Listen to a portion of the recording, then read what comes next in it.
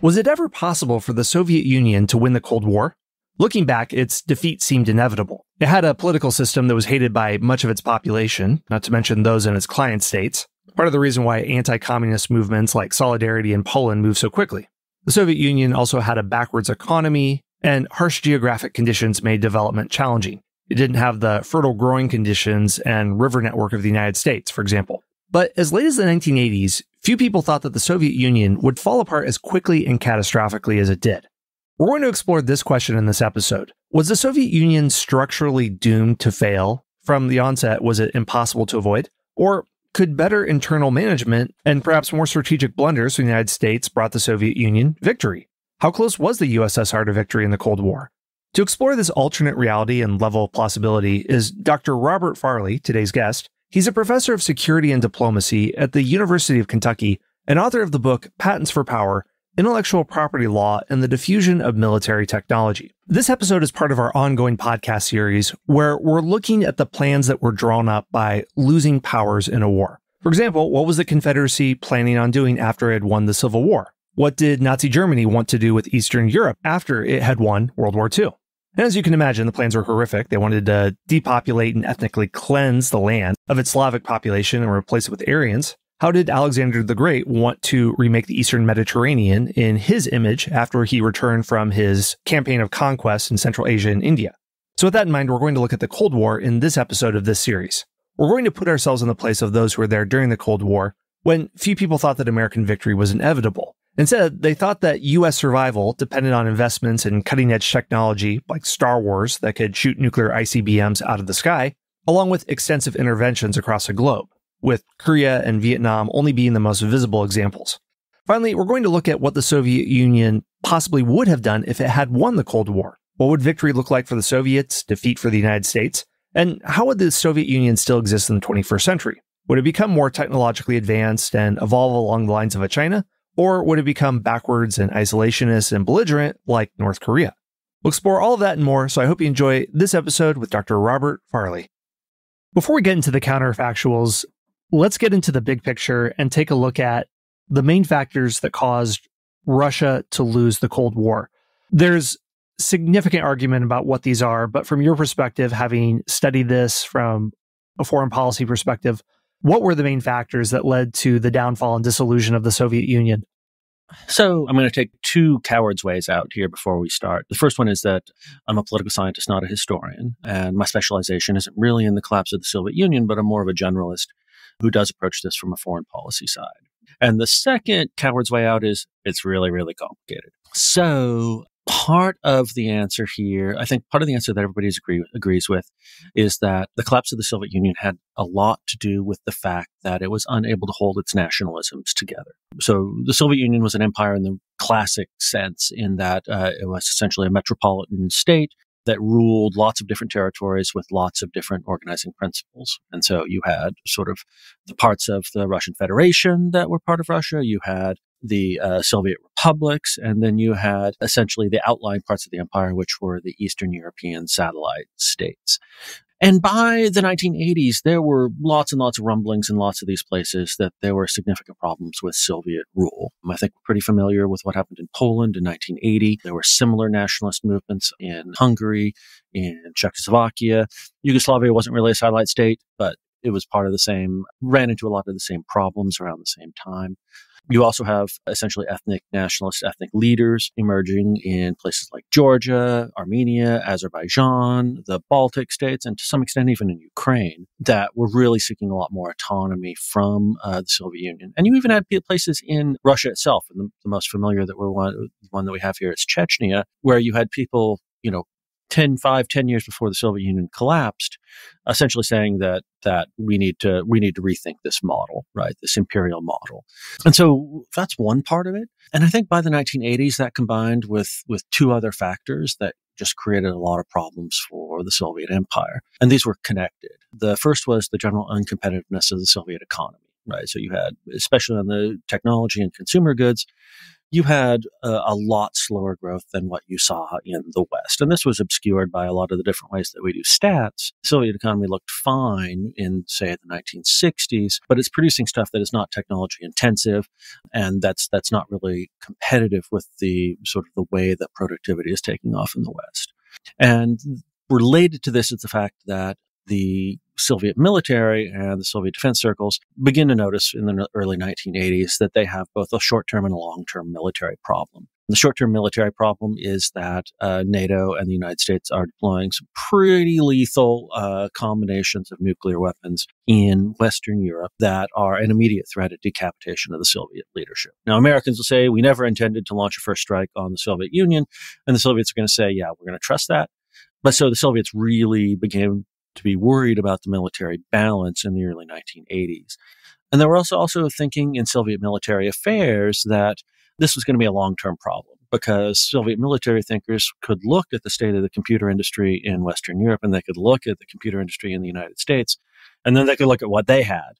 And they could say, like, look, they are going to integrate this technology into their military establishments, and we cannot keep up with them, right? I mean, fundamentally, we may not be in a serious problem today, but 5 years from now, 10 years from now, NATO is going to have a significant conventional advantage over this just because of their ways of integrating technology. And this, created a sense of crisis in the Soviet leadership, but it also changed the relationship between the Soviet Union and the satellite states. Because now, instead of organizing all the satellite states into this, what would have been a spectacular and well-planned offensive into Western Europe, where everybody had their thing, they kind of let the satellites go their own way. And once the satellites started going their own way, they became less afraid of Soviet intervention, and that helps decay the empire. And so I think basically all three of those things came together. There are other things going on. Human rights is a thing. General economic problems are a thing. But I think those are the three biggest that the Soviets lacked the technology. They were extremely worried about their military power. And this helped lead to a situation in which they were just not capable of dealing with the growth of nationalism in a lot of different parts of the empire. You've highlighted a lot of important reasons why the Soviet Union lost the Cold War. There are so many structural disadvantages it has from a political standpoint, trying to unite many different ethnic groups together, from a resource standpoint, from a technological standpoint. And it's easy to look back and think that there's simply no way they could have won. And some have argued that the victory of the United States goes back basically 100 million years with its geographic advantage, that it's protected with oceans on two sides. It has fertile ground. It has a river network that enables easy commerce that Russia lacks. But that's not the case, at least for those at the time period when it was never really considered absolutely inevitable or foregone conclusion the Soviet Union would collapse. And I've heard some say that the low point for the United States was in the late 60s, early 1970s, when nations in Africa and Latin America, like Nicaragua, are joining the communist bloc. They're political and intellectual elites that are voicing their preference for Moscow and Beijing over Washington and London. The non-aligned world is siding with the communist bloc at the United Nations. So with that in mind, for those people at the time, victory was never a foregone conclusion. Was defeat for the Soviet Union completely inevitable, or were there scenarios in which the US and Britain and the NATO alliance could have lost? So, I don't think we ever see something sort of on the Soviet side that is as spectacular a victory in the Cold War as the United States and NATO won, right? So there is not a path here to imagining a United States that collapses into its constituent parts. So we have the Republic of Texas and the Republic of California in the same way that the Soviet Union did. But I think that when we're talking about what a Soviet victory in the Cold War would look like, essentially what we're talking about is a breakup of the Western alliance, right? Because you got to look for the bulk of the Cold War, the United States has a pretty firm grip on all of the most important technological and industrial areas of the planet, right? And so this is the most productive parts of Germany. It is essentially the industrial space that runs from northern Italy through southern England. It is Japan. And the United States has a pretty firm grip on the industrial, all part of a big alliance, but, alliance that has some coercion to it. And the United States and Great Britain also have a pretty firm grip on the oil-producing regions of the world. Now, obviously, Iraq bounces back and forth, and Iran eventually is going to bounce back and forth. But the U.S. And British, sort of ability to access petroleum and the inability of the Soviet Union to cut off petroleum is also pretty critical to how the West is winning this war. And so if we're looking at, how does America lose? I think, we need to start with, okay, how does the Soviet Union break up some of those advantages? One part is lost pretty early on, a fight that the Soviets lose pretty early on, which is over who's going to control France and Italy. And in the late 1940s, this was an open question as to whether France and Italy might move communist, but just for domestic reasons, because their domestic politics were both pretty complicated. And so there's a space where you might see big parts of Europe detached from the Soviets. I don't think that anybody really thought that the United States and Japan were going to remain as tight as they were from 1945 on. You could have potentially seen certain kinds of revolutions in the Arab world, or maybe an earlier revolution in Iran that went communist rather than Islamic, that also sort of undercut American and British global power. But I think when you're saying, what does it mean for the Soviet Union to win? What you really mean is, what is it that cracks open the Western alliance and prevents the United States from maintaining the hegemonic position that it had in 1945? And the answer to that is, affect domestic developments in France, Italy, Japan, and the Arab world, and maybe you can flip things around.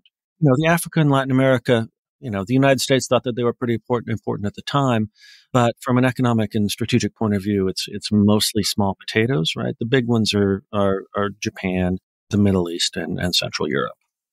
Let's dive deeper into some of these what-if scenarios. This is where the fun part starts. How could you think the USSR have specifically shattered the NATO alliance? I mean, do they steal the better scientists that eventually go to the U.S. in Operation Paperclip from Nazi Germany, and the USSR gets Werner von Braun? Do they manage to coerce Turkey to join their side so that Russia has access through the Bosphorus Straits and it can send its nuclear submarines into the Mediterranean and beyond? Do they, develop some super weapon, all these different types of wargaming scenarios that people love to look at? So what do you think could have been things that would have shattered the NATO alliance? Yeah, that's a really great question. About Operation Paperclip, there's a lot of really good work on that now. That Operation Paperclip did help, or the Soviets' version of Operation Paperclip was fairly productive for the Soviet economy, although not really as productive as people say. But it was not a big deal with respect to the United States. So we expected it to be about a lot more, that the press it got was a lot more, but that in fact the U.S. economy on like just about every metric was so far more advanced than the German economy in 1945 that what we picked up from the Germans wasn't really all that big of a deal. There's a book called Taking Nazi Technology. I think Doug Copeland is the author. It's really fantastic. So, in addition to the aforementioned stuff like, try to bring France in, try to win the political battle of Italy. But the Russians tried that pretty hard and they lost. Try to neutralize Germany is the other big one. But the Americans and the British and the French have a pretty strong grip on Italy. With respect to things like deterring or coercing Turkey, the problem, the reason that Turkey became part of NATO was because the Soviets were being coercive, right? That they were threatening the Turks. And that's almost always, just as we're seeing right now with Finland and Sweden, that's almost always the response when the Soviets or the Russians get active, is that people move in the other direction. And this one is a little bit off the out of the box thinking, but at some point, the Soviets might have just gone ahead and called the basic fundamental NATO bluff, which is that the United States is going to respond with nuclear weapons to a conventional attack on Germany. And I know that sounds pretty aggressive from the Soviet point of view, but the NATO war plans from the 1950s and the 1960s were basically, all right, boys, we're going to turn and run to the English Channel and hope that we get there before the Russians do. And that's basically British and French and Dutch and American strategy from the 1950s and the 1960s. And so, the idea that, if the Soviets had been a little bit more risk acceptant, let's be frank, a lot more risk acceptant, had been a lot more aggressive with respect to Berlin and perhaps a little bit more pushy in other parts, that it might have had people in NATO asking like, look, are the Americans really going to show up when the Russians start messing with stuff. And heck, do we want the Americans to show up, right? Because, we would rather live in a world where there's no NATO than one in which the United States has just destroyed basically everything with its nuclear weapons. And so, in a sense, that's one of the ways that I can kind of imagine, or one of the only ways that I can imagine the Soviets turning this around, is actually being more aggressive, being more risk acceptant, and sort of bringing to a head basic contradictions that are at the heart of NATO, which is that, we want to save NATO through nuclear weapons, but Europe doesn't want nuclear weapons used on it. Well, it's a good thing that we didn't have to test out how far the doctrine of mutually assured destruction goes, and if people are going to keep up their end of the bargain. It doesn't sound like there's a lot of scenarios where the Soviet Union is winning this in ways that are overall a net positive for humanity, which is why it's good to explore this. Another factor, too, I wonder, is if it could have been possible for the USSR to prevent its economic stagnation. And this really gets into what people talk about, the structural disadvantages. That, yes, the Soviet Union has incredible access to oil reserves and natural resources, which Russia still does today and is playing out in its blackmailing of Europe in the Ukraine conflict. But at the same time, it simply doesn't have access to both the natural resources that those in the NATO sphere do. And in terms of better technology, you can really only send so many spies to steal secrets from others. You can't steal a manufacturing base if you want to. And geographic challenges, a cold, harsh climate makes economic development more difficult. You're limited by population numbers in different ways. There's all sorts of things that go into it. But what were these sorts of economic challenges that the USSR had? And do you think they were doing the absolute best with the hand they were dealt, or could they have done better? Yeah, I think that you can look at sort of the course of Soviet economic development. You can point at a lot of places where, here are some pretty dramatic inefficiencies. Here are some pretty significant problems. Their political system is misdirecting investment, putting money and resources in the wrong place. They are overspending on the military by a pretty substantial margin. And this is having sort of bad systemic effects on the rest of the economy. But you know what? You could look at a lot of countries and say, oh, this country messed up. This country did badly. Here's a critical economic error that this country made, and so forth. I think that the Soviet Union really had, and I think here that the comparison with China is really instructive, right? Because, you can look at China and say, look, you have an even more controlled, even more primitive economy that from 1980 on really takes off. Why couldn't the Soviets just have borrowed or do something that was like what the Chinese communists did and create, a thriving, technologically efficient economy? And I think there are a couple answers to that question. The first is that, there's a lot of stuff that the Soviets could have done to make their domestic economy more dynamic. And this, I think, is like a legitimate own goal in the Soviet system, that, they just have this really sclerotic, both industrial and agricultural system that, just runs well beyond the place where more inputs are useful for more productivity. And you can look and say, look, if you loosen this up in the way that kind of the Yugoslavs loosened it up, or the way that Deng loosened it up, or even the way that Tito loosened things up, because, honestly, the Yugoslav economy was doing okay on some of these metrics too, then you can see a Soviet economy that's a little bit more productive than the one that actually happened. But the second part of that, the second part of the Chinese success, is not just that the Chinese system could accept lots and lots of foreign investment. Foreign investment was a problem in the Soviet system, both because, for a couple of reasons. One of the reasons being that the Soviets didn't want to give power up to foreign investors. And this was, a major problem. And the Chinese had this problem too, but they got over it. But, it's that the United States led essentially an entire system, a global system of essentially boycotting significant technological export to the Soviet Union, boycotting the transfer of significant engineering knowledge, significant scientific knowledge. This thing today where we have, we in the United States talk about thousands. What are we doing with these dozens of thousands of Chinese scientists and Chinese students who are living and working in the United States? And some of them go back to China, some of them stay here. That didn't happen in the Cold War. Right? We didn't bring Soviet students to the United States and send them through our best engineering schools because it was like, well, if the Soviets come here and learn stuff, then they'll take that back and put it as part of their economy, right? And so that's the reason the Soviets had to steal stuff, because we engaged in a really concerted effort to make sure that the Soviet economy was as closed off from international technological development as it possibly could be. And that's absolutely something that we did not do to the Chinese in the 1980s and the 1990s and the 2000s, with the result that the Chinese had access to lots of different technologies that could drive economic growth domestically, but that also could make them pretty competitive with respect to the export of manufacturing goods.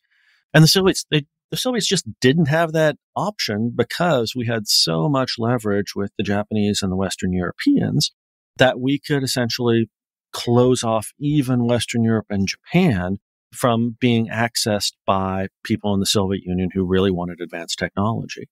And so the Soviets had to continuously reinvent the wheel, right? And it wasn't just, we reinvented the wheel, everything's okay now. It's like, we have to reinvent the next wheel, right? We have to reinvent the axle, and then we have to reinvent the suspension system, because their system of technology could never really keep up with the Western one, because the Western one was so big, right? It was Western Europe and North America and the most industrially important parts of Asia. And that was just a lot bigger than the Soviets had access to. And the Soviets didn't have a good way around that. And so, I think there are steps that the Soviet leadership could have taken to make their economy more productive, more open, more receptive to consumer needs. But, the United States was leaning pretty hard on the Soviets and really everyone to prevent them from doing that. Scott here. We're going to have a very short word from our sponsors. But first, I want to give a shout out to all the great shows on the Parthenon Podcast Network, including History of the Papacy. You can find this and many other great shows at parthenonpodcast.com. I'm curious what NATO defeat in the Cold War would look like. First, let's look at this from the perspective of the USSR, how they envisioned this happening. There were plans for this, famously Nikita Khrushchev pounding on the podium that we will bury you, although I've read many people say that that's a mistranslation. He's more saying we will outlast you. He's not calling for direct confrontation via thermonuclear war. Rather, through this Cold War process, their system will simply prove superior over a long enough period of time, and more people will join their alliance. From the Soviet perspective, did they just simply imagine that dominoes would continue to fall, more people would switch to a communist economic system, join their military alliance, and that would spread across the globe? Or from what you've researched, do they imagine something else? No, I think I don't know about the geographical spread, I think, is part of it. But, especially early in the Cold War, but even fairly late, the people in the Soviet Union, the leadership of the Soviet Union, they believed a lot of stuff about sort of Marxist theory and the Marxist theories of history. And so this idea that, on the one hand, Western capitalist society is riven by a whole set of different really glaring contradictions, class contradictions, race contradictions, that in the long run simply cannot be smoothed over and are going to come out continuously into the open and are going to be ever more damaging. The Western alliance system is riven by exactly the same kinds of contradictions, because the British want something different than the French, want something different than the Germans, want something different than the Japanese, want something different than the Americans. Those contradictions are going to come into the open. We just fought World War II over those contradictions. So how can we imagine the Americans holding that together? And I think that the Soviets, and the Soviets are not alone in this, the Soviets really kind of overstated the importance of Western economic penetration and Western economic control, neocolonialism in Africa and Latin America. That, with the exception of oil, which was the absolutely critical commodity, it was pretty easy for the Western alliance to be able to deal with any kind of specific problem. Say Chile goes leftist and it's hard to get copper. Well, you can source copper from somewhere else, or you can replace the copper with something else. It's not like how Lenin said, where every bit of Western prosperity is built upon exploitation of the third world, right? That certainly happens and it's relevant, but most of Western prosperity is actually based on technological transformation in major capitalist societies, rather than resource productivity and capturing resources from the developing world. And so I think that the Soviets kind of messed that up. But yeah, I mean, and there are times at which you can look at American society, and not just American, right? If you're sitting in 1968 and you're looking at what's happening in France and what's happening in Britain and what's happening in the United States, it really seems like the West is just on the verge of falling apart, right? It really seems like the political systems in the West are just not able to handle all of the different kind of catastrophic strains that they're being put under. And I don't think that the Soviets really at this time thought, I mean, they certainly understood, lots of Soviet technocrats understood that there were economic problems with the Soviet Union that had to be remedied. But I don't think they generally thought that they were fatal, right? They thought that, oh, look, we'll resolve this, but at least we're not the Americans who have, a dozen cities going under flame in 1968. And that's a major problem. So, yeah, I think that the Soviets, really kind of thought that they would just outlast the West, that their system maybe wasn't as productive in some ways, but it was going to be enduring. And that, eventually between Western powers and within specific Western countries, you were going to have contradictions that really sort of sapped Western strength. You touched on earlier about what the loss of the Cold War in the United States would look like. And you noted that the dissolution of the United States into its separate states simply wouldn't happen in the same way that the Soviet Union falls apart into Russia, Kazakhstan, Kyrgyzstan, etc.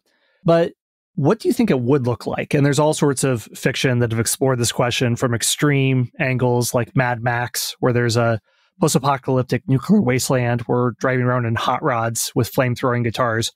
Others have had a more moderate take. I think there's a 90s television show called Sliders, where this group traveled to parallel universes, and one of them, the Soviet Union, wins the Cold War. And it's simply the script flipped, in which the resources of the United States shrink while those of the Soviet Union grow, and the model of communism supersedes Western democracy. What do you think it would look like? Let's take the specific case of the United States if it lost the Cold War. So I think that a U.S. loss in the Cold War, I'm going to stick to my guns and say that we're not looking at a collapse of the American system, right? The American system domestically, right? What we're looking at is the collapse of the international system that the United States created around it from 1945 on. And so then, you start there and you work your way backwards. And so, you're looking at a United States which is coexistent with a bunch of other major powers, where you still have some European countries with that are substantially powerful, but that are not aligned with the United States. You probably have a Japan, which is powerful, but not aligned with the United States. You don't have the United States with the kind of leverage that it enjoys today, much less than it enjoyed in the 1990s, with trade leverage, with financial leverage, with military power. I think that U.S. society looks a lot different. And to be honest, I'm sure that there are probably some people who would listen to this and say, well, that doesn't sound so bad. And there are probably aspects of it that aren't that bad, right? You probably do not see the same degree of outsourcing of manufacture that you've seen. You certainly see a United States which is, I think, overall poorer than the United States that we see today. I don't think you necessarily have one that is any politically less partisan, right? Anything that's politically less difficult in the United States than you see today. It's really hard for me to identify any specific part of the United States that's going to break away, but you just don't see the United States is not going to cease to be a pole. And I really don't think that we're even going to see, if the Soviet Union wins, I don't even think the Soviet Union really becomes the hegemon. I think it simply becomes sort of the premier power within a multipolar system that's also going to include places like Britain, Germany, France, Japan, China, and the United States, right? So that's really what I think defeat looks like for the United States in the Cold War, is an end to U.S. primacy, and then tons of follow-on effects that are going to just ripple across U.S. society and are going to ripple across the rest of Western society. It's just hard for me to point, even in terms of like 1968, it's hard for me to point at any given time in which the U.S. political system, any given time in the Cold War, in which the U.S. political system looked fragile enough to fall apart. And, I'll grant that in 1968, to people in 1968, it did kind of look pretty fragile. But it doesn't look fragile from our point of view. So it's hard for me to see the United States ceasing to be the United States in its territorial existence. But I do see a big multipolar system if the Soviets win the Cold War. This would be a much different discussion 40 or 50 years ago, as you point out, because from the perspective of somebody in 1968, the Soviet Union has a completely united front, and it's easier to present that when the state controls the media versus, say, the United States, when the bipartisan consensus on the Cold War, which was once pretty well held together, is coming apart, where you have war hawks and Curtis LeMays versus anti-war demonstrators and others turning into doves, and with Vietnam being a major wedge issue. But returning to some of what you just touched on with the Soviet Union, if it did continue to exist and evolve and survive and even thrive in the 21st century, what are some different scenarios that you could see? Maybe a best case and worst case scenario. Like a best case, perhaps it's essentially occupying the role that China is occupying today. And a worst case, who knows where that could go? You could take in all sorts of directions where essentially you have a Joseph Stalin, but with 21st century technology and control of social media and all the manipulation that you hear about with the aggressive forms of the Chinese credit score, forcing people into harsh lockdown during COVID and other things that the media have reported on. So what are some different scenarios that you could see on a still existent 21st century Soviet Union? That's a really interesting question. I want to step back because I think this is related. You know, it was really in the 1970s and even to some extent the early 1980s where people in the United States really did people who were paying attention did kind of start paying attention to the cracks in the Soviet system, right? To the major problems and especially the ethnic problems in the Soviet Union. And, you know, part of this was defectors. Part of this was just better analysis. It's like, you know, this place is barely being held together. We're not even sure if they realize how tenuous it is, but it's pretty tenuous. So, you know, I think we can imagine a lot of different scenarios in which the Soviet Union. So just to take one, right? Let's take the Gorbachev scenario, right? Because Gorbachev never wanted the Soviet Union to collapse. That was not his intention, right? His intention was to revitalize the economy, to dial down tensions with the United States, which would allow him to reduce military spending, which would reinvest in the in the civilian economy, and also hopefully to access as much Western technology as you could through the general reduction of tensions and making the Soviet Union a more investor-friendly place.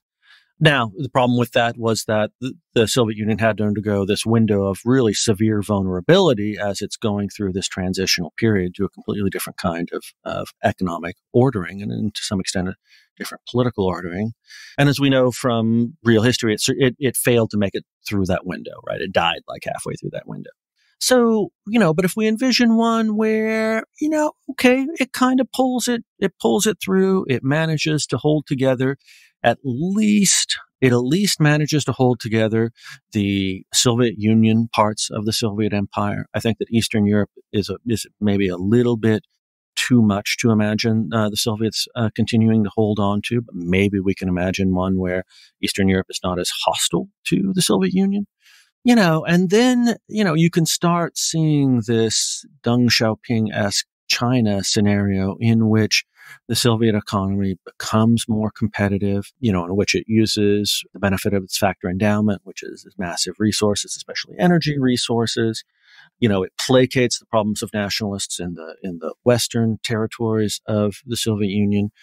And from there, it's really hard to predict, right? Because, you know, however pleasant Gorbachev may have been, this does not mean that Gorbachev is going to be replaced. I guess he's still not dead, right? So, you know, eventually Gorbachev is going to be replaced.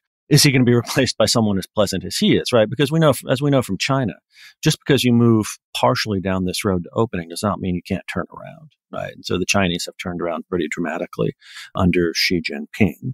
And so you can imagine, even if Gorbachev succeeds in making the Soviet Union more cuddly, you can still imagine someone succeeding him and making it, you know, just bringing it back with sharper teeth. So that's one direction. I think another direction that people don't talk about, maybe this problem you'd probably have to deal with either way, is that, you know, Russia-Chinese relations were pretty nasty. all the way up until Gorbachev. And so one of the things I think you may be looking at if the Soviet Union survives is a maintenance of some pretty nasty Chinese-Soviet rivalry. The Chinese were investing in far-right anti-communist parties in Europe, right? They were basically sponsoring quasi-Nazis to win elections in Europe because they were anti-communist, but anti-communist meant anti-Russian, not anti-Chinese. And so, the fall of the Soviet Union really solves a lot of those problems. But if the Soviet Union survives, I think you still have the prospect for some pretty significant conflict between China and the Soviet Union. I'm of two minds on whether sort of the survived Soviet Union goes through the economic transition, probably one that is less dramatic than what Russia went through in the 1990s. But I still think there's going to be a lot of pain. The Chinese avoid this pain, frankly, because their economy is much less industrial and agriculturally developed in the 80s and 90s. And also opposition is far less developed. And so they can step on a lot of toes.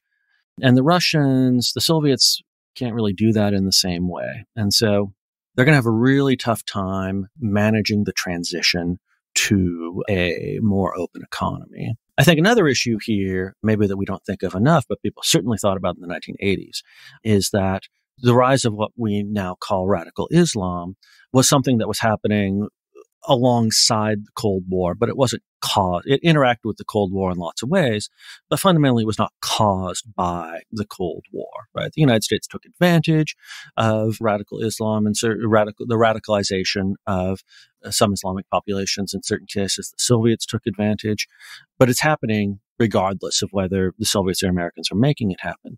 And fundamentally, the Soviet Union is at a much greater risk from radical Islam than the United States is, simply because of the fact that, giant portions of the Soviet Union are Islamic, right? And even by the 1980s, those are the most demographically promising parts of the Soviet Union, are the ones that are producing the most babies, the most young people. And so, from the Soviet point of view, from the Russian point of view, that's not a problem because they all get kicked out. It is kind of still a problem from the Russian point of view because there are lots of Russian parts or lots of Islamic parts of the Russian Federation. But it would have been a much bigger problem, I think, for the Soviets going into the 80s and the 1990s and the 2000s, dealing with, a huge and very, very possibly radicalizing Islamic element within its own borders, and that has lots of transnational connections that could be really problematic. And one more point on this is that I think it's really, really difficult to imagine a Soviet Union which avoids the demographic catastrophe that Russia went through in the 1990s and the 2000s, which is to say just the absolute collapse of birth rates and the substantial increase in death rates. I don't think it necessarily had to be as bad as it was, but pretty much every Eastern European country went through the same thing, even ones that really restored their economies pretty quickly. So Poland, Slovakia, and other countries, where you get the economic system back pretty rapidly and you get a stable political system, but they still go through this demographic catastrophe. And the Chinese are going through this demographic catastrophe right now. And so I think it would have been a real challenge for Soviet society in the 1990s and the early aughts.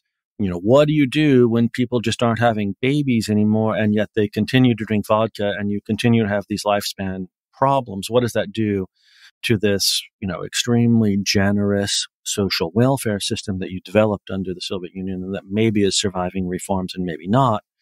I think that's a real big problem for the Soviets. And I don't think there's been enough attention to, how the Soviets go through that, even if Gorbachev manages to survive, and even if the Soviet Union manages to survive, how do they go through this pretty big problem that they need to deal with? That's just, that's at the light at the end of the tunnel. It's an oncoming train with respect to the demographic future of Russians. Hey everyone, Scott here. One more brief word from our sponsors. It's hard to argue that demographics aren't destiny, to be sure. Well, this was a really useful thought exercise, but from your standpoint, what do you think are the best lessons to take away from this? Some might think that the superiority of Western liberal democracy is self-evident. Any system that would set itself up to oppose it has its own seeds of destruction. Like J.R.R. Tolkien said, oft evil will shall evil mar. And that worrying about a Soviet takeover only resulted in some panic porn that we laugh at today, like Red Dawn in the 80s, or books like The Late Great Planet Earth that theologically argue that the end times are near because of Soviet nuclear confrontation and interpreting different scriptures along these lines. Or is the takeaway that there were smart policy choices that were made, things like promoting democracy, Radio Free America, different types of investments to support different types of democracies and counter communist takeovers around the world. And those policies that work should be studied and continue to be implemented into the 21st century. What is your take on the lessons from looking at the results of the Cold War? So, I think that my big takeaway, and I think about this a lot with respect to People's Republic of China, with respect to North Korea, with respect to Russia right now, is that the things that we emphasized during the Cold War, and which are a lot of the things you just said, right? Voice of America, Radio Free Europe, focus on human rights, Helsinki Accords, et cetera, a lot of those were a lot less important to the death of the Soviet Union than we think. That, the death of the Soviet Union, the Soviet Union died because of a combination of the economics, the military vulnerability, and the fact that it was a multinational empire that wasn't well set up, did not have political institutions that were well set up to be a multinational empire. You look at North Korea, you look at China, you look at Russia today, and people ask, well, how, are they just not getting the news? It's like, they just don't want the news, right?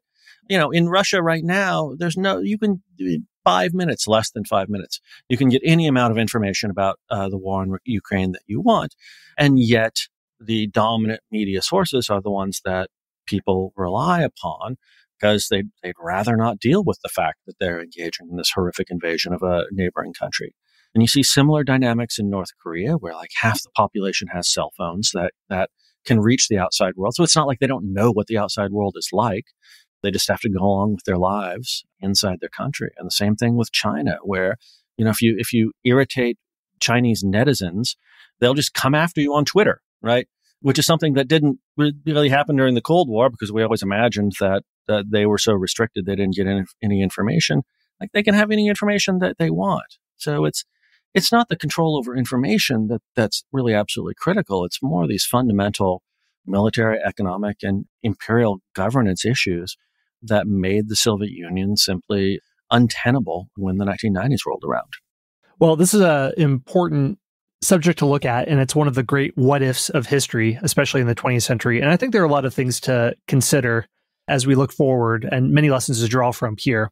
And we're only able to scratch the surface, but there is a lot more that you have written on. And can you tell listeners where they can find you online and any recent book projects you have? Yeah, so you can find, I'm a senior editor at the blog Lawyers, Guns, and Money, which just do a search for Lawyers, Guns, and Money, and you'll find the blog. It's one of the longest running blogs, longest surviving blogs now on the internet. I'm a contributing editor at the website 1945, where lately it's been a lot of Russia-Ukraine stuff, but it's just general security type issues. I have 3 books, which are, a book on the Air Force, a book on battleships, and most recently a book called Patents for Power, which is about intellectual property law and military technology. So if you're interested in that, has a lot of USSR content that's pretty similar to what we just discussed with respect to the technology part. In the future, I'm working on a book on finance and a book on Space Force. But if you want to read anything I'm producing right now, Lawyers, Guns, and Money or 1945 would be the places to go. Great. We'll link those in the show notes. Robert, thank you for joining us. Thank you. It's been an honor to be here. All right. That is it for today. If you would like to see show notes for this episode, along with all my others, go to parthenonpodcast.com. That's the name of the podcast network that I'm a part of, along with James Early's Key Battles of American History, Steve Guerra's Beyond the Big Screen and History of the Papacy, and other great history shows as well. If you'd like to support History Unplugged, the 2 easiest ways to do so are to subscribe to the show on the podcast player of your choice and leave a review. The second way is to join our membership program. And if you do so, you'll get completely ad-free episodes of the entire back catalog, which is 600 episodes and growing. Just go to patreon.com/unplugged.